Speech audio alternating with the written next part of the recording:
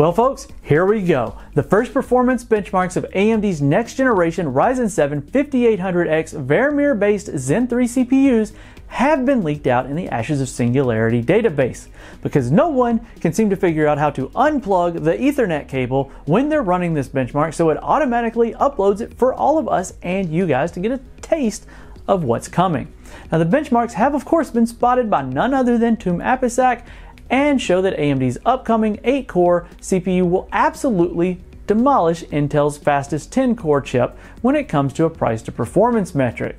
More on that one later as far as the price side goes, but the performance was measured in Ashes of Singularity benchmark at the 4K crazy preset. Now while the 4K tends to be more GPU bound scenarios, the Ashes of the Singularity benchmark does include indicators for CPU performance metrics. The AMD Ryzen 7 5800X is one of the two Ryzen 5000 series Vermeer based chips that are confirmed to be a part of the launch lineup so far. We've already talked about the Ryzen 9 5900X recently, which is a higher end 12-core 24-thread part, while the Ryzen 7 5700X would replace the similarly priced Ryzen 7 3800X.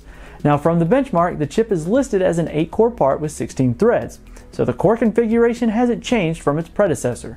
The fundamental changes for Zen 3 would come in the form of new architecture for higher IPC gains, a redesigned CCD and cache structure, higher clocks, and improved efficiency.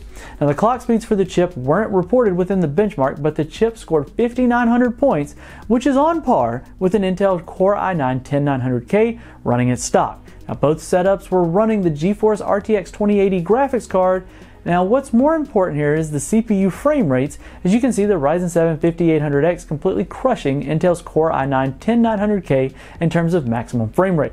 Now in the normal batch run, the Ryzen 7 5800X delivers up to 22% higher frame rates than the Intel Core i9-10900K and 16% average in all benchmark results. As we do not know the final clocks for the Ryzen 7 5800X just yet, but we do know that the 10900K does feature more cores and threads and even runs at clock speeds upwards to 5.3 GHz. Now, previously leaked OPN codes did point out up to a 4.6 GHz clock speed for an engineering sample, which is the same boost clock as the Ryzen 7 3800X. Now, since the Ryzen 7 3800X operates up to 4.6 GHz boost clocks, we might be getting somewhere close to 4.6 to 4.8 GHz with Zen 3 based parts.